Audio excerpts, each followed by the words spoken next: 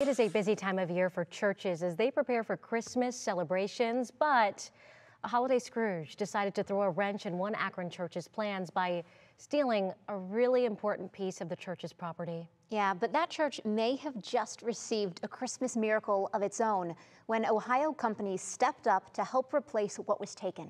I stopped by the church today to learn more about what was lost and the acts of generosity that they experienced.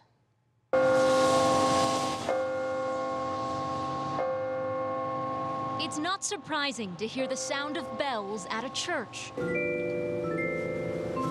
But it is a sound the congregation at Arlington Church of the Nazarene wasn't sure they'd hear again for a while.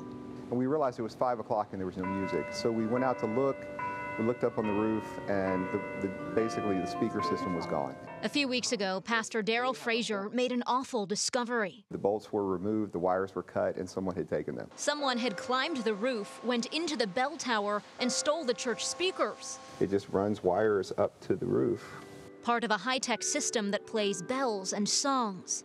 The speakers were only about 8 months old and worth thousands of dollars. My thought was, who's going to climb on the roof and take our speakers? Church board member June Gleason loved listening to the hymns the speakers played, telling her friend about the theft. Well, that friend has a generous son who owns a company in Stowe. When he says, Mom, they're going to have bells. We're going to make sure they have bells for Christmas. So he was kind enough to and generous enough to do that. That man and his company donated the $2,500 needed to replace the speakers. And a company called Chime Master agreed to provide the $1,000 installation for free. You see, God works in ways often unexpected and often sometimes slower than we might expect, but sometimes a lot faster than we might expect as well. And the timing of this gift is nothing short of a Christmas miracle. It's a blessing. It's something that everybody can enjoy, and it's just the beauty of Christmas.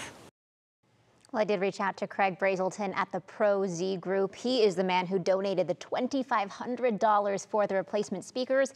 He tells me the reason he did it is simple. His mom has friends at the church, and he just wanted to help. Also, the company Chime Master, who donated that installation, they've actually helped this church before.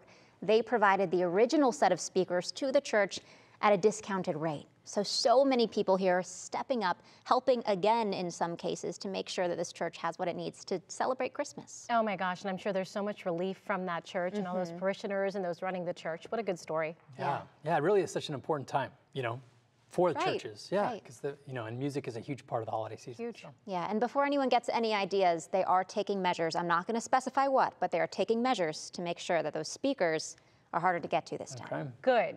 Yeah. Good note there.